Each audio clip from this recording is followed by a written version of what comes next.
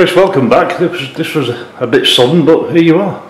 Yeah, out the blue really, and considering 3 weeks ago I was here with other employers, so no, it did come as a bit of a shock, but certainly something that didn't take too long to mull over, what I was going to do. Was it that easy a decision? Yeah, I wanted to support David, and then obviously to the chairman, and having been here not so long back and seeing the changes around the place, as well as what the plans are for the future, it excited me. It's the actual football club itself always holds a special place to you, but then when you see that the actual the place is looking forward, it really didn't take very long for a decision to be made. Let's go back to last time you were in then, and your sudden departure. Not as we thought it was, by all accounts. No, it was sudden, and I think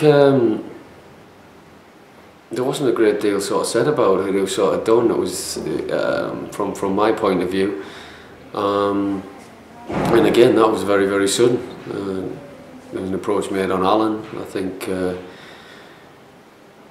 the plan was originally for me to stay. Alan had left. I went down to take training down Lower Gig, and when I got back, some deal had been organised for myself, and away I went. So I was sort of caught up in a whirlwind. Away you go. No chance for goodbyes, no chance to tell what had happened, and on to pastures new. And when you look back, I think it happened so quickly.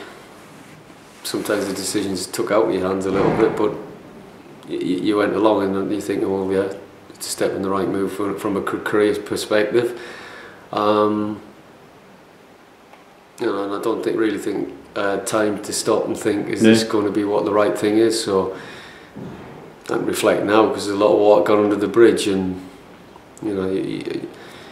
should you have stayed, would you have carried it on, and like it did, because it certainly was for another 18 months, a very, very good spell. So yeah, I think that you look at and think, well, ifs, buts and maybes, but that's life, isn't it? You can never look back. Very fond memories of it, and I think if the whole truth come out, I think people might look at it in a different light, but that's it, it's the past, and I'm here for the future. So you've gone down for a training session expecting to be caretaker, and in an hour and a half it's all changed. Yeah, that was the plan until the summer, and I think unfortunately at the time the chairman was aware.